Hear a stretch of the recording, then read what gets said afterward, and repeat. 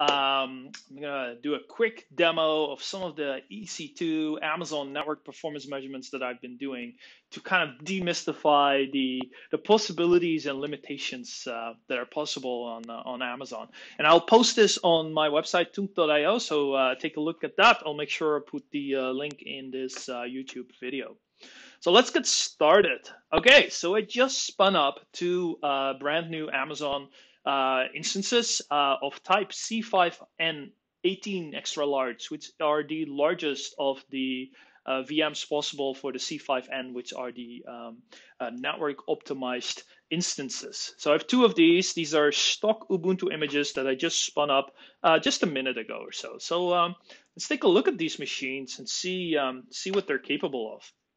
Okay, so I have two of them. One is what you see here on the left, one on the right, so two windows per machine. On the top, I'll be typing, and at the bottom, you can see each of the machines, the number of packets per second that this machine's processing, and the bits per second. And we'll take a look at that in a little bit. But let's take a quick look at this this big machine, because it is a big machine. Let's take a look at, if we poke around a little bit, you can see it has 72 cores. Which we can see here as well. Intel Xeon 3 gigahertz machine, like I said, 72 cores. It has two sockets, 18 cores per socket, and then two threads per core. So yeah, pretty big machine. All right, so that's it about the CPU power on the machine. The other one is exactly the same. I'm going to take a quick look at the network interface that we have. We only have one network interface, ENS5, that we'll be working with. It's just a standard ENI or ENA adapter, which is the enhanced network adapter in Amazon. And what's important here is that we're taking a look at the number of TX and RX queues. And if you want to know exactly what that means, take a look at our blog. But basically, the number of queues on a NIC network interface card is quite important for the performance. So the number of queues is kind of similar as the number of lanes on a highway. The more lanes, the more cars can go over the highway. So the more queues, the more parallel flows can go over this NIC. And then finally, let's take a look at these at the MTU on this machine, which is interesting too. So again, this is all default. So you can see the MTU is set to 9001. So jumbo frames, right? So jumbo frames are defined as everything larger than 1500 bytes, really. There's no real upper boundary, but typically what you see on the standard network gear is that it's somewhere between 8000 and 9000 bytes. I think it's kind of cute that Amazon went over by one and set it to 9001. And using these jumbo frames, we should be able to do quite a bit of performance. So take a look at that. Enough talking. Let's start generating some traffic. Okay, so I'm going to use iPerf to generate traffic.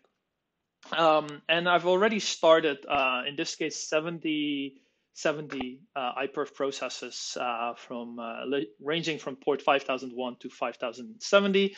And so this is the server side.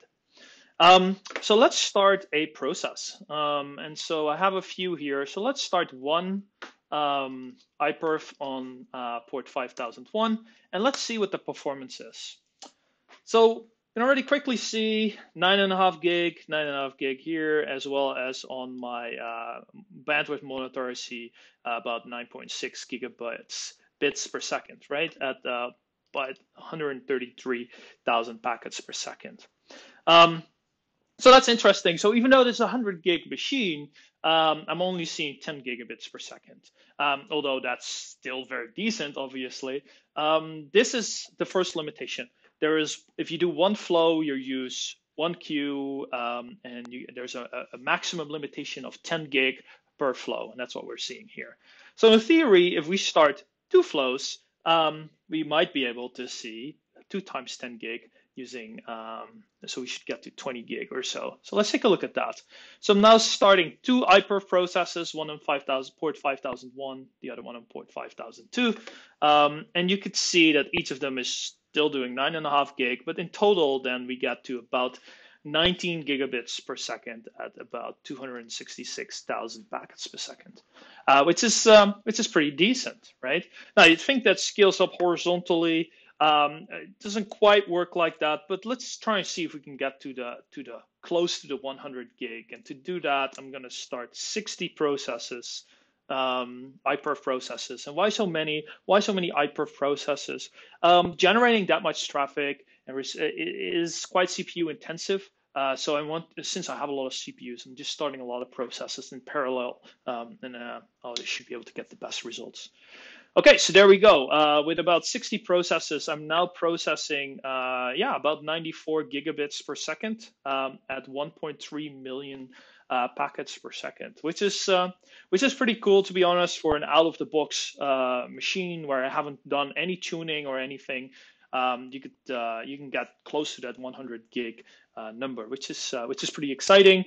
Keep in mind that there is the 10 gig per flow limitation. These are also two machines in the same, what Amazon calls placement zone.